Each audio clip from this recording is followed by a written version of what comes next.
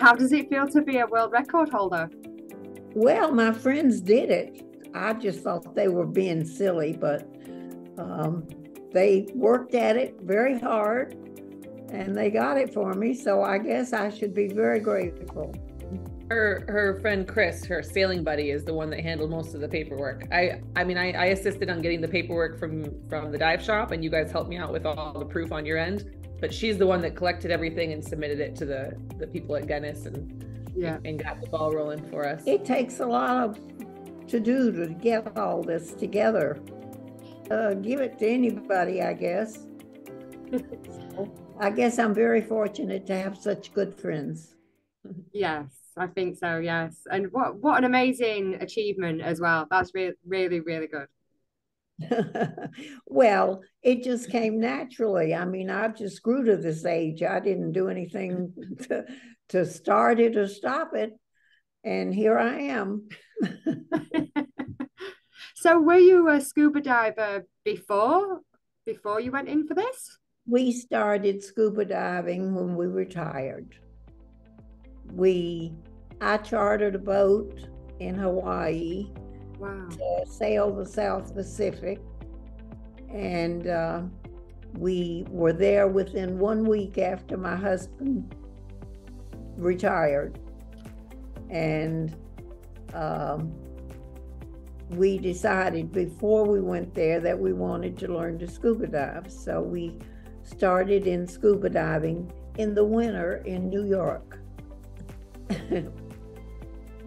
Anyway, we had our own dive instructor, and she did it. We were in a pool, and she had to take us once out to the bridge or somewhere to be in the ocean. I think we had to be in the ocean at least once or something.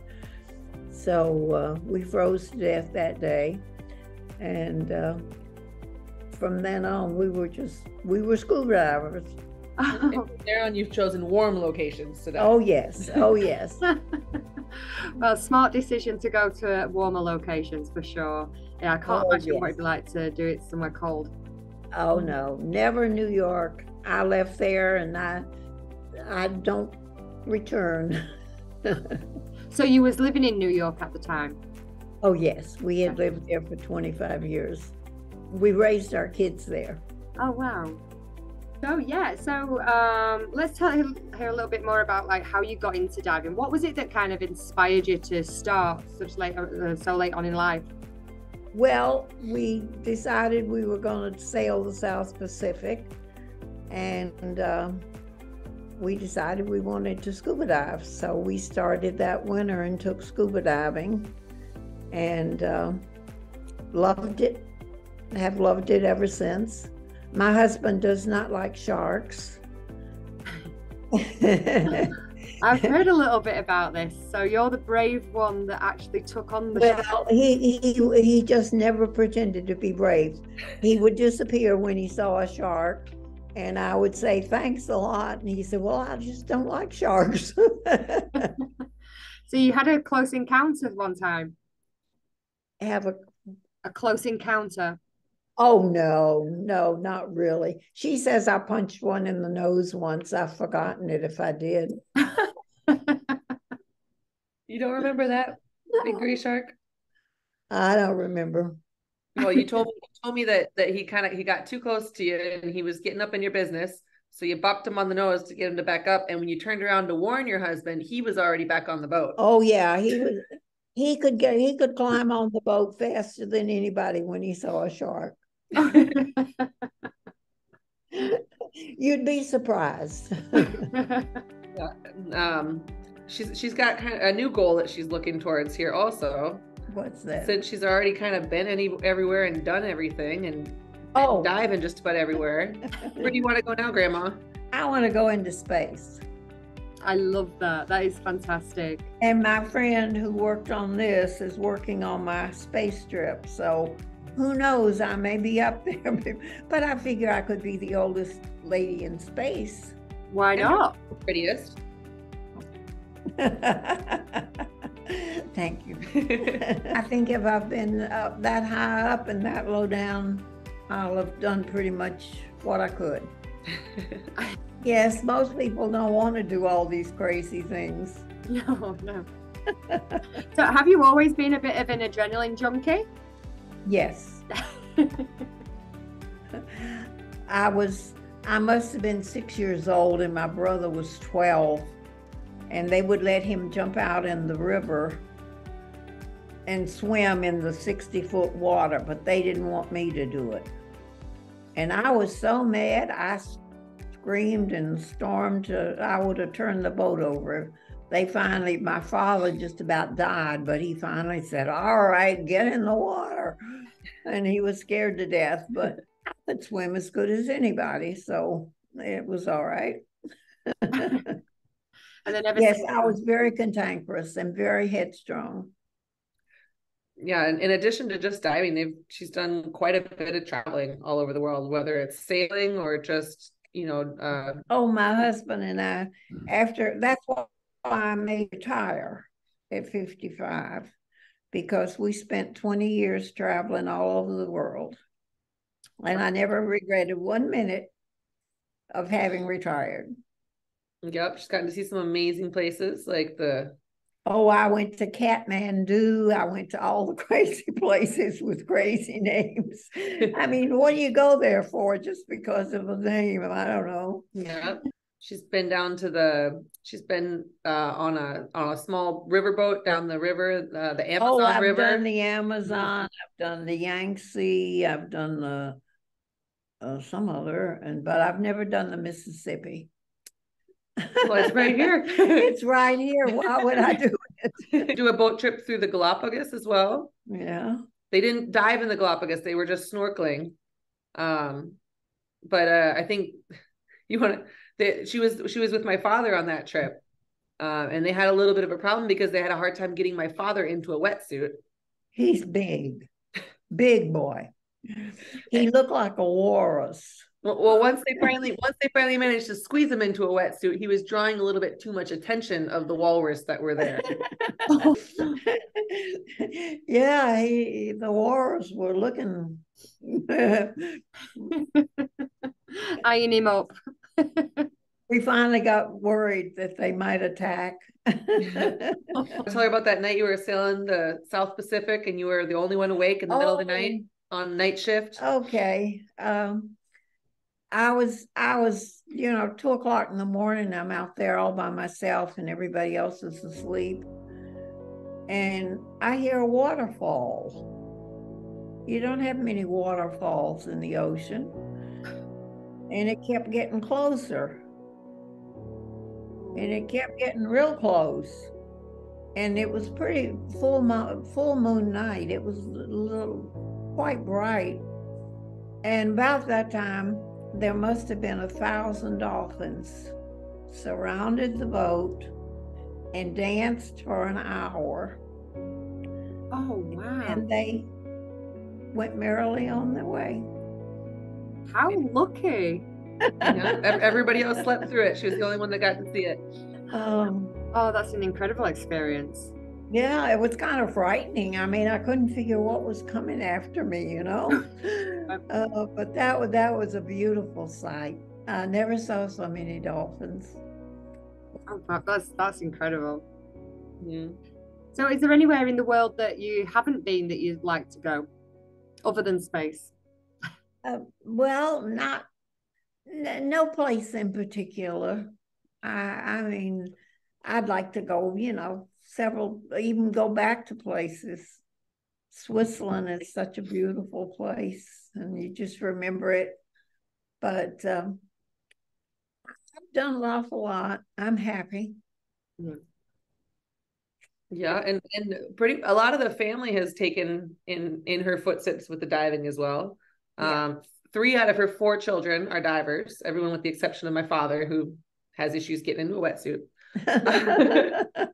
So she's got 4 children, 3 of whom are avid divers, 13 grandkids, and she now has 6 great-grandchildren and 1 bun in the oven. It should be here within the next couple of weeks. So oh, wow, congratulations. Yeah, and almost all the grandkids have been out diving as well and sailing with her. And oh yeah, they liked my boat. We went out a lot on the boat. We got a boat when we moved to Florida. We just had friends that had boats in New York, but we finally bought a boat down here. And my friend that did all this for me bought my boat from me, and she has now sold it and gotten a much prettier, bigger boat. It's kind of funny because well, that's actually how they met. So when my grandfather passed away, it was, you know, too much work for her to upkeep the boat all by herself. So she sold the boat to somebody that kept it here in the complex where she lives, but didn't have any intention of using it. They just wanted to keep the boat slip. They wanted my boat slip. So they bought the boat and the boat slip and just let the boat sit there and kind of start and just for 5 years, just rot away for 5 years. And then one day she went outside and the boat was gone. And so she figured that was it. She wasn't going to see it anymore. But it turns out that the woman that had bought that boat, everywhere she went, all she heard about was stories about Jane. Everybody wanted to know if Jane was on board and what she was doing with Jane's boat. And so she, after hearing all these amazing stories about my grandma Jane, she went and tracked her down at the yacht club where she was hanging out with the Salty Sisters and introduced herself and, you know, said that she now owned Capella, which is her sailboat, and asked if she would like to go out sailing with her. And of course. So, you know, it was Kris's first boat, and she was just learning to sail. And Grandma knew all the ins and outs of that old boat, so they became best friends pretty quickly. And she got to go out sailing all the time, and was always invited to go out on the boat, and even got to captain the boat. She knows I still call it my boat. But that's kind of undercover. Yeah. But that's how they became such good friends. And, yes. and then she got to continue to go out sailing all the time on her boat and not have to worry about all the upkeep. The upkeep, yes. Well, that's very fortunate. Yeah. Yeah. So I heard you say Salty Sisters. What's that about?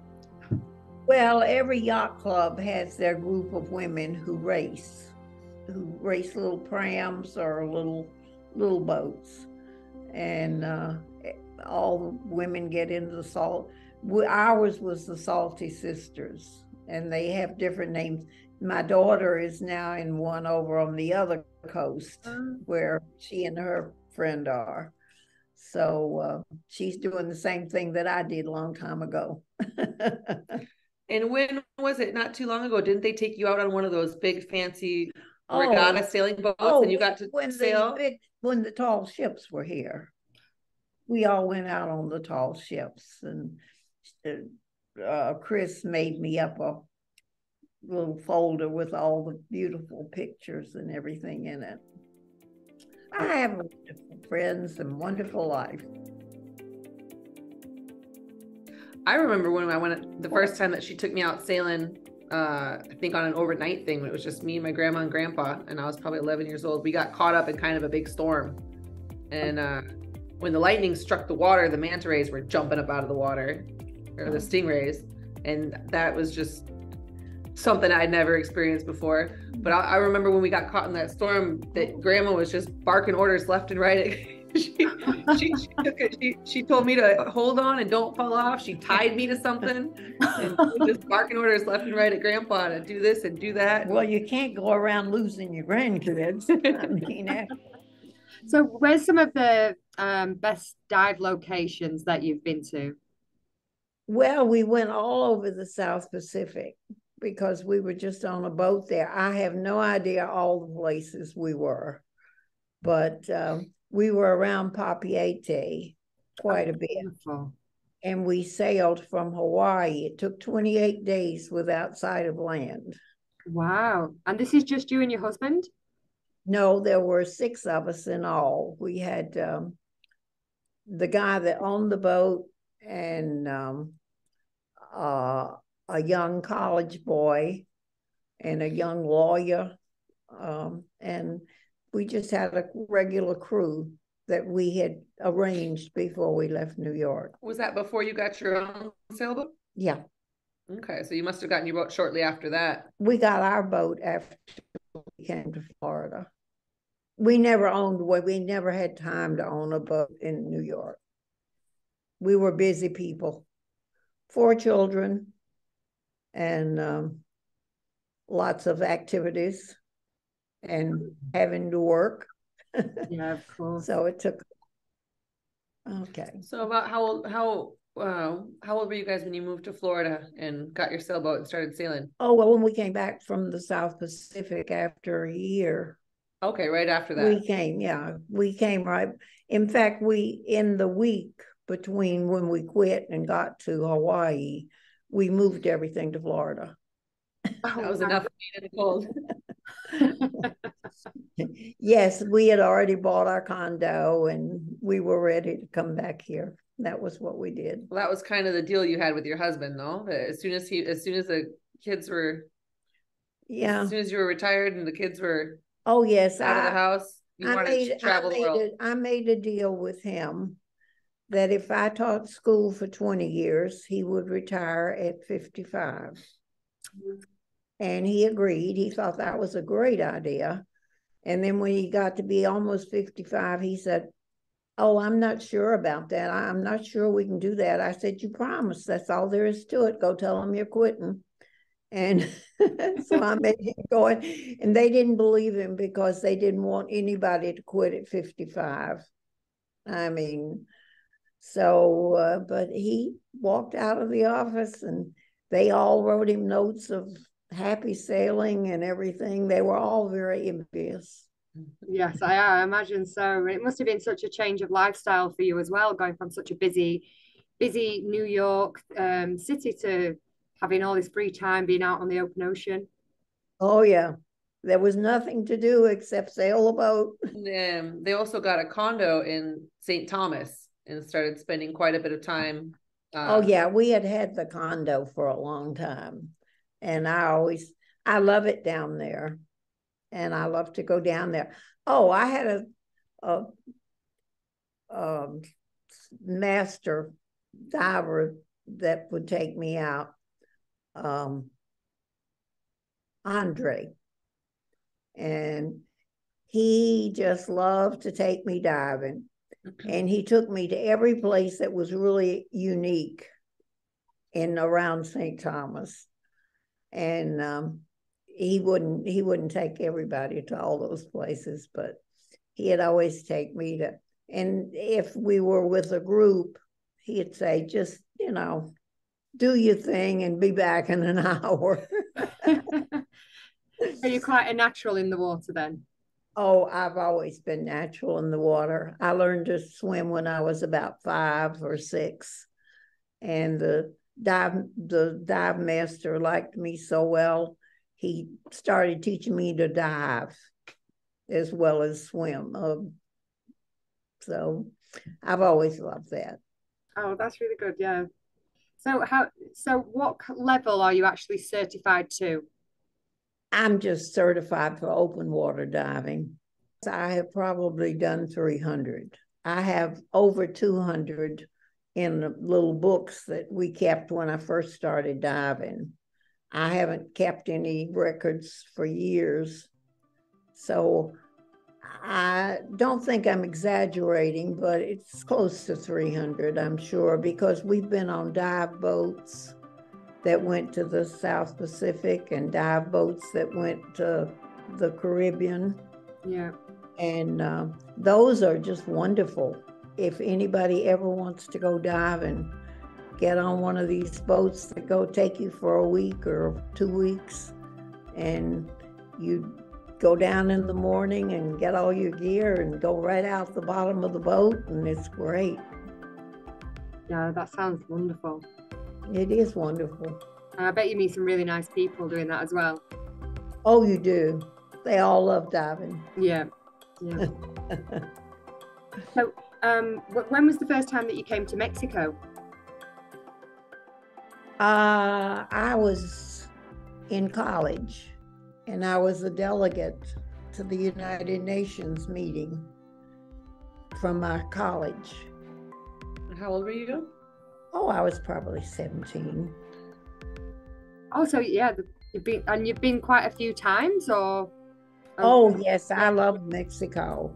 I love to come down there. My son's been living there, so I come down as often as I can, as often as he'll put up with me. Whereabouts in Mexico do your sons live? He lives in Colima, and I bought a condo there so I could go anytime I wanted to. And he lives in, what's the other one? Well, he was living in Manzanillo, Colima. We still have a home there, and Grandma has spent quite a bit of time there.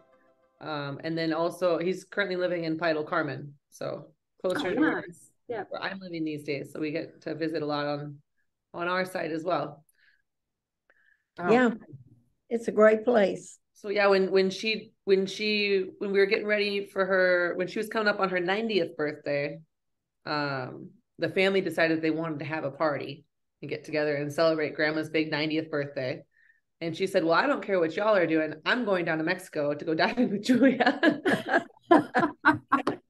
So they all went to Mexico. Yes, the whole family descended on Isla Mujeres back in 2017.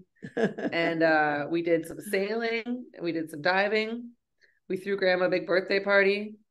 We decided since the whole family was coming in anyway, we might as well throw her a hell of a party. We wanted the whole island to show up. So I got married the day after her birthday, just so we could throw her another party. Yeah, we had a lot of parties. We had, yeah. And we're a party family. It sounds like it. I'm sure that's hard for you to believe. No, yeah, I can't imagine that. So when we went out for Grandma's 90th birthday, it was my brother Isaac, who's a dive instructor, one of her grandkids, who got to take her out for her 90th birthday, and he worked at Pocono for many years. And then for her 95th, she decided again she was ready to come back down to Isla Mujeres. We got to do some more sailing, some more diving. The world record that she has is from when she went diving for her 95th birthday.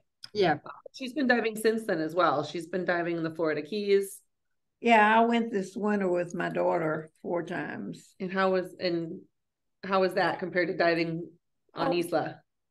Just the same. Yeah. It was crowded. I don't like crowded dives. No, it's much better when there's less people, more fish. Yeah. Oh. So how did you actually find the experience of like putting on the equipment, getting out to the boats and getting in the water? I didn't have any trouble. I'm quite strong. I swim 25 laps every other day. Oh, wow. So my arms and my legs, and fortunately, it's helped a lot with this problem. Yeah. But no, I didn't have any trouble carrying this, but they did help me with, getting it on and off in the water. Yeah. Maybe I wouldn't wanted to have climbed the ladder, because the legs, you have to bend them pretty high to get up there. Well, yeah, to climb the ladder with all the gear on is a little hard. Yeah, I struggle. I really struggle. She's only about 5'1", so it's a lot of gear to put on a little lady. But the last time that we went out diving, it was Captain Chico Malo that took us out on the boat. Oh yeah. A private tour, and he was really concerned about how we were going to get her off the boat and back onto the boat. And he was kind of like, he's like trying to make a plan with us. He's like, so how are we going to put her in the water? And she just she kind of looked at me like she didn't understand. She goes, well, I'm just going to jump off backwards like everybody else. And next thing you know, there she was, bombs away, rolling off the boat. Oh, my son-in-law was there, and he hadn't been diving with me before. He's a new son-in-law, I guess. Not really, but anyway. Anyway, he saw me go backwards off the boat, and he said he almost had a heart attack. He thought I fell overboard. Oh, gee. Yeah. Oh. That was a fun day. We had 3 generations of women in our family on the boat that day, because it was my grandma, my aunties, and my sister and I all out. Some of us were diving, and the other ones went snorkeling, but we all got to go out on the same boat. Oh, that's really nice. That's really nice. I hope you got some good pictures of that. We got some great pictures. Actually, we were really lucky. We brought our own GoPros, and we were taking some pictures and some video on our own. But when we were down snorkeling through the reef, we actually ran into Malek. Oh yes, and we just taking pictures. And we just happened to run into him underwater, so he got some really excellent pictures for us, and sent them to her as a birthday present. Oh, wonderful. That's really nice. Yes. Everybody's nice. Especially just bumping into somebody under the water like that. Yeah, we were bumping into somebody with a huge giant professional camera. It was very lucky timing. The family thought that I had set that all up, and I was like, it was just a lucky coincidence and good to have friends. Yeah. And so do you plan on doing more diving then, obviously, once you're all back and fit as a fiddle? I'm going to do some more, yes. Yeah. As soon as I get back up on my feet. Oh, well, hopefully we'll see you back here at Pockner as well. I'll certainly be down there.